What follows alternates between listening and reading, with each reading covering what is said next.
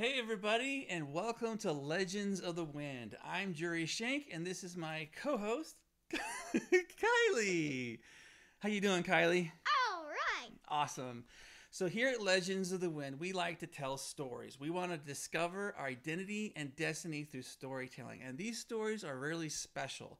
They come from an imaginary place like a library in heaven where we find out more secrets about who we are and what we're doing with our future. So welcome to the show. I'd like to welcome Joe, Moon, and Micah on chat. Thank you so much. It's good to see you guys. You want to say hi to Micah? Hi. Cool. So thanks for joining us today. You know, Legends of the Wind is a very special thing. It's about identifying the secrets of story that helps you for your life.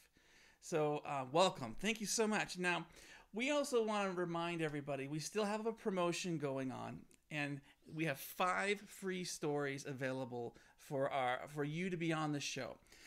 If you go to legendsofthewind.com and go to the store at the top, you can sign up for a story. You can get your own story from me.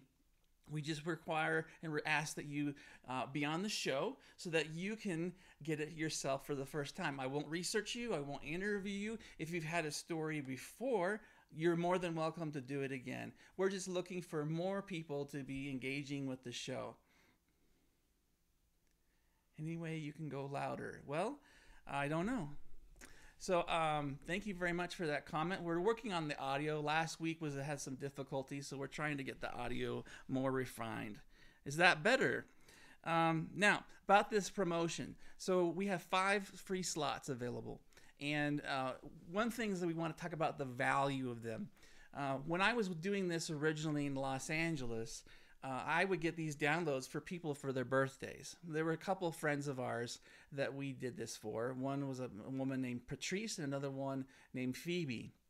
And I delivered to them their story. And it was a powerful time. These different friends of ours had an encounter, and they helped them identify who they are and what their future was, and about what their character and their journey is going to be. And they have been forever changed by these stories. And so these stories will never reveal anything shameful or condemning or anything like that. They're meant to encourage, to strengthen, to edify, to empower. So just know that we're not here to make any embarrassment of any kind. We're here to inspire you. So if you are interested in getting your own story, go to legendsofthewind.com, go to the store, and at the top, sign up for a free story. I got one for Dad's birthday. It's surprising. Yeah. Now, if you've already purchased our book, this is it right here, Legends of the Wind, Volume 1. I purchased it. It's 20 stories of this the same approach that I take on here on the show. And mine's in it. Yes, it is. And if you've purchased it, would you mind going to Amazon and please leave a review for us? We would really benefit from that and like to hear from you and hear what you think about the book. Now, also on the illustration of my wife Alisha did this. This is from the story The Fire Bear, and this is a beautiful cover and a beautiful illustration and design. And so you can also have the opportunity to get your own illustration to go along with your story too. So check out the store there. So welcome to the show. Now, introduce Kylie. So for the book cover, when Mom was doing it, she didn't notice there was a mistake part, and I caught it. Okay. Cool. By the way, the camera's over there. So, last week we talked about your story, right? Mm-hmm. Halfway there? What'd you think of it, last week's show? It was a nice story, really nice, and it had a happy ending too. Mm-hmm. And I like it, especially you made it, my very own dad. Yeah, thank you very much. Okay, now halfway there was a special story for the both of us because I got the download for my birthday, and I gave it to her on my birthday as my gift back to her. Now today, we're going to talk about another story that was written for 3 young girls, so 3 children back in Los Angeles when I was first starting Legends of the Wind. And today we're going to see about what it is, about its magical story. Now, it has a special question that asks, What kind of power can you have with your words? And so think about that, and let's go ahead and jump into the story. Is that okay? Yeah, Okay. of course that's okay. Cool. 3 young girls. It was a glorious and sunny day in a field of wildflowers in the Rocky Mountain countryside. 3 beautiful young girls, 3 princesses in fact, ran through the tall grass as they held their hands out to feel the flowers as they flew by. They picked up the wonderful, colorful wildflowers, made crowns for their hair, and they sniffed the sweet aroma of the daisies, lupins, and penstemons. The clouds were puffs of pillow in the air as the sun glowed in the deep blue sky. Looking up, Hannah saw something flying with great speed and elegance. "Look!" she cried. Katie and Maddie turned their heads up toward the sky. This something was gaining great speed. It looked like a flame of lightning shining with all the colors of the rainbow coming right at them. Flowing fabric and streams wisped in the wind like wings coming from its back.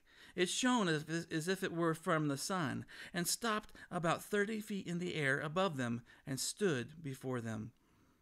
The parents concerned Maddie, as she was afraid. This being was beautiful and looked down upon them. Katie stood up and stepped forward. "Who are you? What do you want?" "I am the Lady of the Wind." Her voice sounded like many rushing waters as her words rippled through the 3 princesses' hearts. Her sound penetrated their soul. It was frightening, but comforting. "The voice is the king has called me to you. Come up here." Maddie, Katie, and Hannah felt light as they floated up to the Lady of the Wind. As they drew closer, they could see more of her hair and clothing. Silver threads and jewels adorned the border of her white cloak in a great pattern. Flowing strips of white cloth made beautiful patterns with swirls and waves on them. It looked as even if the wind attached itself to her body. Another thing they noticed was that she smelled so fresh and clean, beautiful like the flowers in the field they were just in. Maddie, Katie, and Hannah's eyes grew large as the Lady of the Wind brought them to her.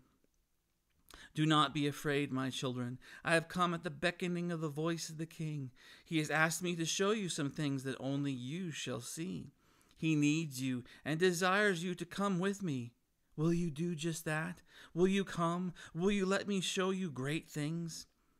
Maddie, Katie, and Hannah looked at each other in awe.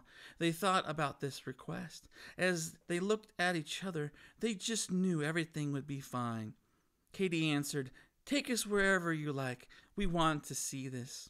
Snap! The wind blew, and all flew at an incredible speed over the valleys and the mountains of the land they lived in. The wind was cool and colorful as streams blew past the Lady of the Wind. Colors like the rainbow flew past them, trailing behind them off in the distance. Somehow all 3 young princesses held close to the Lady of the Wind. She took them higher and higher, the air becoming thinner and cold. They couldn't almost breathe. Maddie choked and gasped for air. The Lady of the Wind stopped flying, and they floated high above the land, 5 miles or more. The Lady of the Wind spoke. "Take the flowers in your hair and breathe into them. They will provide all the oxygen you need. Rest, for I'll show you something grand." The 3 beautiful young princesses grabbed the flowers from their hair and took a deep breath. They felt better and no longer felt scared. Hannah grew some courage and asked, "Why are we here? What is going on?" The Lady of the Wind pointed to the earth below. "This is your land. This is your country. Do you see all the clouds and the storms of the air below? Some are here and some are there. But there are some areas with no storms, and the sun shines, correct?" Maddie answered, "Of course. The rain comes and the rain goes, but how I love a sunny day." "Excellent, Princess Maddie. And so, too, do the storms of the spirit come and go. The enemy comes in like a storm and wishes to tear you apart in your cities and your homes. Watch." Like an invisible cloth, at the command of the Lady of the Wind, a layer of air tore away from the clouds below them. And now they saw the spiritual weather. It was like a map. Areas of green, yellow, and red shone above the cities as it tried to tear the people apart. Flashes of lightning blasted below. They heard claps of thunder and pops and crackles, as if there was a battle raging below them. Other beings similar to the Lady in the Wind flew in and out, up and down, chasing globs of dark, evil smoke. Cries of terror came up out of these beasts, which were the enemy. Katie cried, "What is that? Why are they fighting?" "That is the enemy, Princess Katie. A battle is at hand, and the king needs the three of you. Some of us fight in war, but we need your words. Your words must speak out and breathe life into us. Although we are great and mighty, full of splendor and power, your words give us what we need to speak to the enemy and destroy their plans. I am giving you this map," she said, and the Lady of the Wind snapped her fingers. In an instant, the huge map of the green blobs of spiritual storms folded up and became small, flying into the hand of the Lady of the Wind. It became like a small envelope. The Lady of the Wind handed it to Maddie. "My child, take this map. Open it when you need to see where the storms are and where the storms plan to go. And then speak what the voice of the king says to you, and you will give life to us as we fight the battles for you." Maddie took the envelope, which looked white and ordinary, but she knew inside was a great strategy. She felt privileged that the Lady of the Wind gave this to her. "I will wait and listen for his voice," Maddie said. "But how will I know when he speaks? His voice is deep inside your heart. He knows your fears and he knows your needs. His voice is familiar and close, like a true father of the heart. Listen to him and do what he says, and you will have great success. Now come, there's more." Whoosh! In another flash, they left the great space in the sky and found that they were riding on horses running in a great field. Hannah held on tight to her horse, a great white steed, as they raced toward the horizon. Gold and silver flowers adorned her bridle. Katie pulled ahead on her own horse, a beautiful and tall mare with brown and white spots. Diamonds and rubies adorned her bridle. Maddie pulled alongside with her horse, a powerful black stallion. Maddie's bridle was white and emeralds adorned it as she held on tight. The Lady of the Wind flew above them and commanded the princesses to steer to the right and to the left. Back and forth they raced as they reached the edge of the Grand Canyon. And soon as they came to the edge, they stopped and looked out over the view. Before them was the canyon, layered with red and orange rock as the sun set. Far below them was the Colorado River, flowing with dark emerald green waters. The Lady of the Wind hovered before them. "Inside your hands are the bridles of the great steeds you sit upon. Let the voice of the king steer you and guide you as you ride across the land. These steeds will go wherever you want, over any mountain and through any valley. Listen to the voice and you will find the way." It amazed Maddie, Katie, and Hannah. Their steeds moved to the left and right at their command.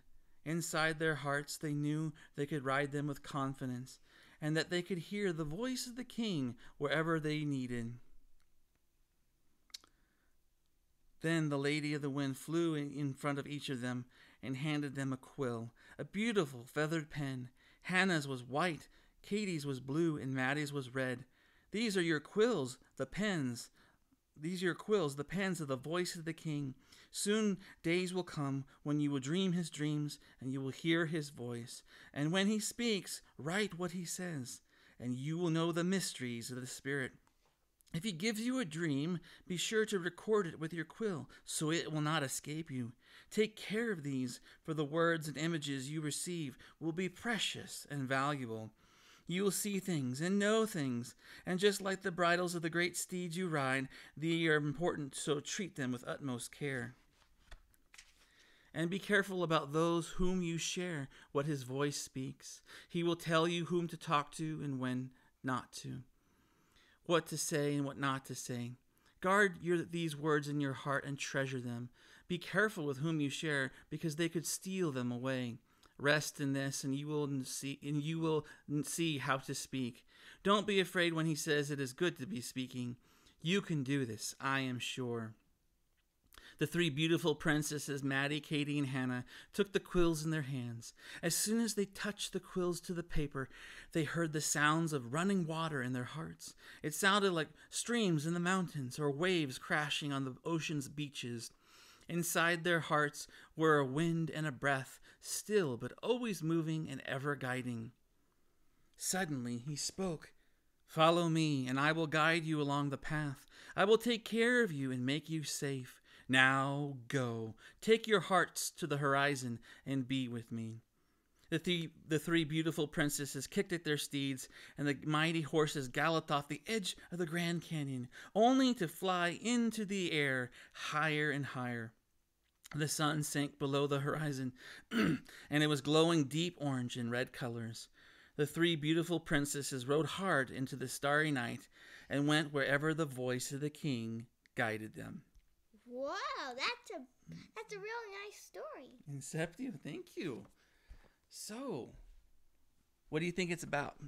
Well, I think it's about the princesses learning that they can do more than they already pretty much are. That they knew before? Mm-hmm. Yeah, cool. Now, we had our question, right? Mm-hmm. And by the way, thank you very much, Mr. Pat Cornwell, for saying hi. I look forward to meeting the officer. So, going back to the story, the question was, what kind of power do you have with your words? What do you think about that related to the story? Well, the Lady of the Wind said, your power is strong of your words, even though we are real. I think the Lady of the Wind is an angel. An angel. Okay, that's a good idea. And then... So why does the angel or the Lady of the Wind need us to speak? Well, it's kind of, to put it this way, we kind of like a vote. A vote, okay. Yeah, there has to be more people on one side if it's going to win. Okay. So they don't need at least almost everybody to be on the same on the good side. That's a very interesting observation. Oh, hello, Christina Lee. Good to see you. Thanks for chiming in. Awesome. Well, thanks for watching, everyone. I hope we got 6 people. That's so cool. Thanks, guys. And so what do you think about the storm that the Lady of the Wind showed them? Like, saw the red and the green and the yellow and the cities underneath and the fire and the fighting going on. What do you think that is? Well, then I think the storms, the bad part, and the sunny weathers, it's like the storms try to wipe away the good, but ends up the storm always stops. And then it's always sunny. So basically the sunny just destroys the storm, just like God destroys the enemy. Yeah, and so we use our words to help out, right? That's very good. Cool. So, let me think. So, what do you think about the horses? The horses. And the bridles. Do you know what a bridle is? Remember that? You hold on to it for the horse? Well, I was thinking to ask you, what are they? Well, our words are able to steer things, right? So we can, let's say we're having a bad day, right? We're in a funk, we're angry. We can speak words that are positive and helpful or loving to ourselves. And so we can basically change our emotions and our mood, right? And other people can do that to you too. Yeah. And so let's say you're in a bad mood, right? So you would want me to say good words to you, right? But at the same time, people can also say bad words to you. That's right. And what happens when that goes on? When someone says something bad? Well, like if somebody is sad and somebody says, "Oh, it's okay," that sad person will go happy. But if there's a sad person, and then like a mean person says, like, "Why did you do that?" And then the sad person will get kind of angry or really hurt. Oh, that's right. That's just really tough on people, isn't it? All right, Yeti is listening. Good to hear from you too. Thank you for chiming in. So, So it's important to be careful with our words, right? So with the bridle on the horses, it's like our lives are like the horse. We can steer to the left or right. Now, what about those quills and about hearing a voice in your heart? What do you think about that? Well, I was wondering why the colors red, white, and blue? Well, I think that, first of all, when the Lady of the Wind showed them what country that they belong to, and there's the Grand Canyon, what country is that? The Grand Canyon? It's the United States of America, right? Oh, yeah, and those are the colors. Yeah, so what's on the flag? What colors? Red, white, and blue, right? Yeah. So we have the power with our words to help even our country. We can help someone like you or our family. And I think that's really important that we help the country, right? We help America and we use our words, right? So what happens if someone tells you you can't speak? That they're going to try to shut your words down. What do you think about that? Well, it depends on who the person is. If it's like a kid and a bully, bully says that. Same time, it's kind of equally because the bully might be trying to betray you to trick you since it's a bully to you. Okay. Or it might just be trying to warn you for some weird, awkward reason. Right. So words can harm, right? Now, in America, we're supposed to have the freedom of speech. And so some people don't want that. They want us to be shut up. So we don't want that to happen. We want to have the freedom to encourage. We want to have the freedom to speak and steer our lives together. So that's very important that we have that freedom. Now, what about the quills? Not just the colors, but it talked about hearing the voice inside your heart. What do you think about that? Well, I'm not quite sure about that part. That's fine. That's fine. So the Lady of the Wind talked about how you have a dream, right? And you need to write it down. So you can hear things in your heart. You can have a dream. So it's super important to write it down, right? Why? Well, because a dream might mean something for you. Okay. To you, like you explained, a car moving dream, pretty much. It's kind of like you're going to somewhere else. Okay. Like if you lose your job in a dream, something bad might happen. But that doesn't. If it comes from God, it's a warning. If it doesn't, it's criticized. Right. Yeah, that's good. And it's interesting because you need to write it down so you can remember it later, right? What else do you want to talk about in this story? Anything?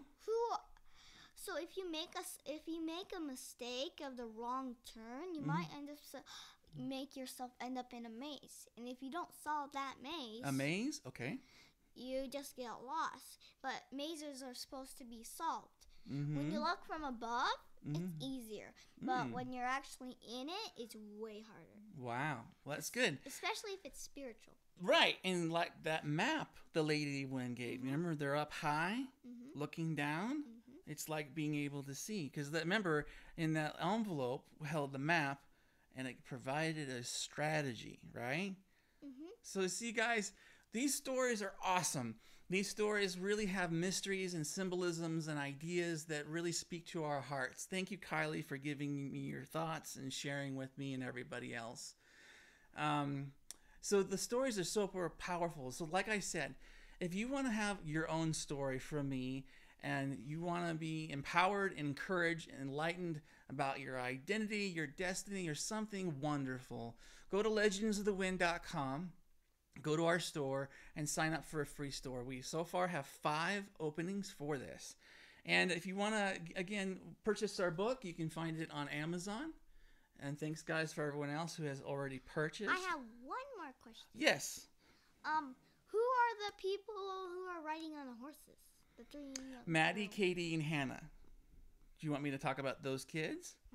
Yeah, so when I first started doing all these stories, I was working with some elementary kids and helping them with a teacher named Linda LaRue. And this was in Northridge, California. And these kids weren't being read to. And I found out that I wanted to tell them stories. And so I got to talking to Linda. I said, well, what if we have the kids in the classroom be in their own adventure, in their own story, and help them to discover things? And so those basically unfolded Legends of the Wind. And thanks, Yeti, for great answers for Kylie. Cool. Thank you. And by the way, Christina, thank you very much. It's good to see you as well. So with the kids, Linda and I, we would work on a weekly basis, kind of like this show, which so we had a story every other week, and the kids loved it, and adults loved it too. And we ended up exploring the stories, just like Kylie and I did tonight. And I found out what is called thinking mythically. How does your life work like a story? Who are you? Where are you going with your life? And how does storytelling help you discover those things? And so we were doing this with the kids. And after 6 months of working with the kids, there was a shift. It was awesome, because all of a sudden, Linda and I no longer needed to prompt the kids. They, on their own, were thinking mythically and learning to think symbolically and unpacked all the stories. And it was amazing. This was one night I'll never forget. So Kylie has that ability too. She's wonderful at thinking this way, and I love that. So, thank you, Kylie. Mm-hmm. Good show. Do you have any questions for me? Anything else? Well,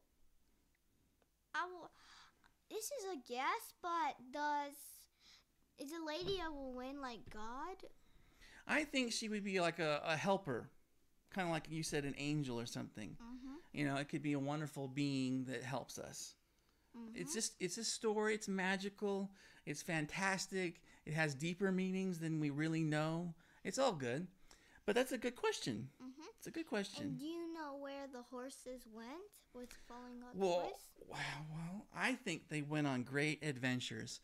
I mean, if you're going to ride a flying horse, wouldn't you want to take it all sorts of cool places? Mm-hmm. Yeah, where would you want to go with a flying horse?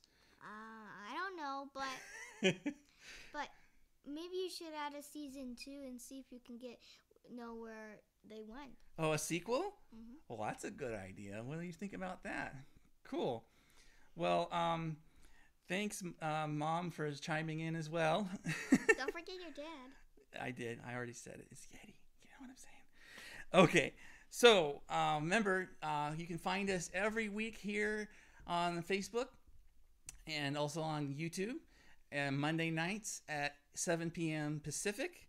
Hopefully, we'll see you again soon. Thanks, guys, for everybody chiming in. Everyone who's commented, thank you so much. This is one of our more successful shows. We've got 3 thumbs up and 46 hearts. I am really encouraged. That's so good. Thank you very much, my audience. We love you guys.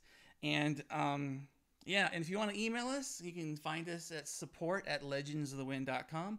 Please remember to subscribe to this channel, hit the bell button, hit like, and we'll see you again on the next show. So, Kylie, say goodbye. Thanks, guys. Have a good one.